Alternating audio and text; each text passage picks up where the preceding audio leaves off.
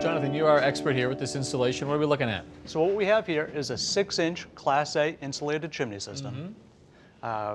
Essentially, we're running from the second floor up through the roof with the insulated pipe. So when I see a wood-burning stove, I usually think of a pipe like this, painted black, coming right out of the stove. Certainly. So what we have here is a air-cooled 6-inch stove pipe. A little different from the chimney pipe. This will be our connector from the stove into the chimney itself. So this is actually going to be downstairs on the first floor. Why not use this all the way through? So with the air-cooled chimney stove pipe, it's not listed or tested to penetrate through a floor or an unoccupied space. Okay. And what's so magical about our chimney pipe? Our chimney pipe, once again, we've got a 6-inch stainless steel inner pipe, an 8-inch outer pipe, and there's actually a high heat insulation within this pipe. So what does that do for us in terms of offsets? So at this point, that allows us to have a 2-inch clearance to combustibles. We can get quite a bit closer to framing materials at that time. Beautiful. It's also maintaining the heat inside the chimney to ensure a much better draft of the system. These things can really heat up. Okay, so what are we doing today? So today, what we've done is we've got our second floor pipe in place. We've used a pair of offsets to get a little higher up the roof line. We've also had to offset around the ceiling joist at this time. We're going to install some metal shielding at the ceiling to maintain that 2-inch clearance to combustibles. We will then install our offset return so we can penetrate straight through the roof at that time. All right, Joan, if you'd hand me that next section of pipe.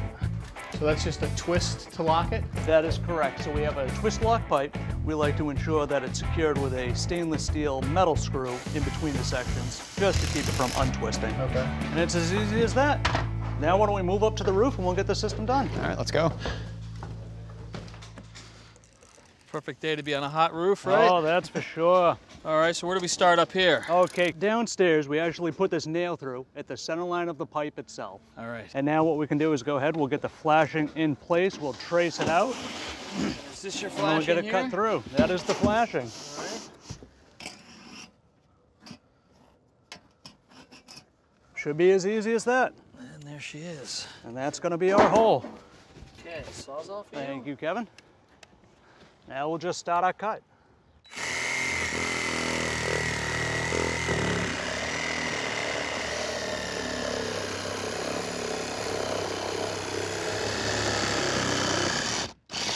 Excellent, and if you can pull that out of there. So now we'll go ahead and put our insulation shield in place. Well, here we go. Good. All right, there we are. Now we've just got to go ahead and secure it in place.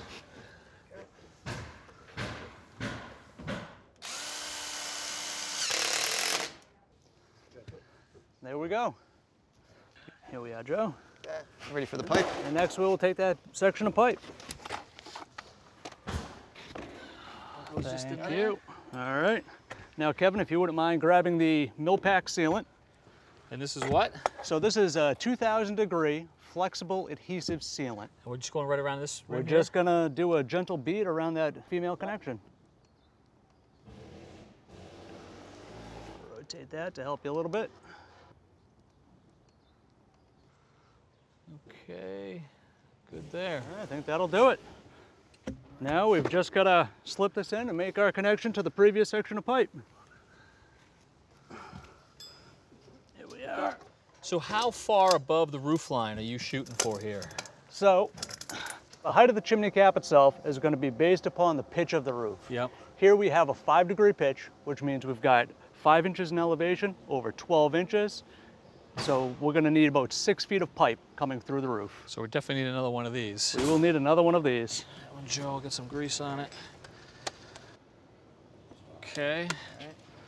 Yeah, now, Joe, if you want to go ahead and just secure that on there, we'll try and make sure our seam stays to the back. You can feel your warm winter days coming already, can't you, Joe? Yep. Look at that. And then we'll twist it. And that's it. Now we'll get one more screw in just to secure that last connection.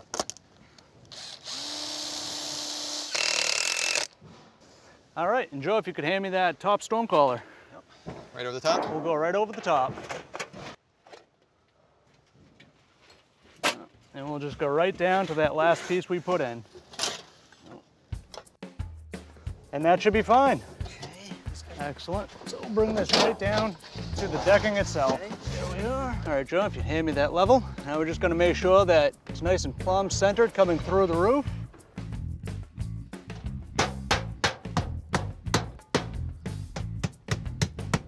Bring this down. There we go. Just a little bit more silicone around that connection to seal everything from the elements.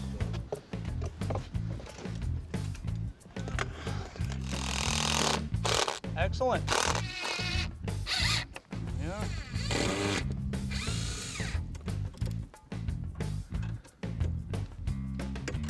Do the honors. Last step.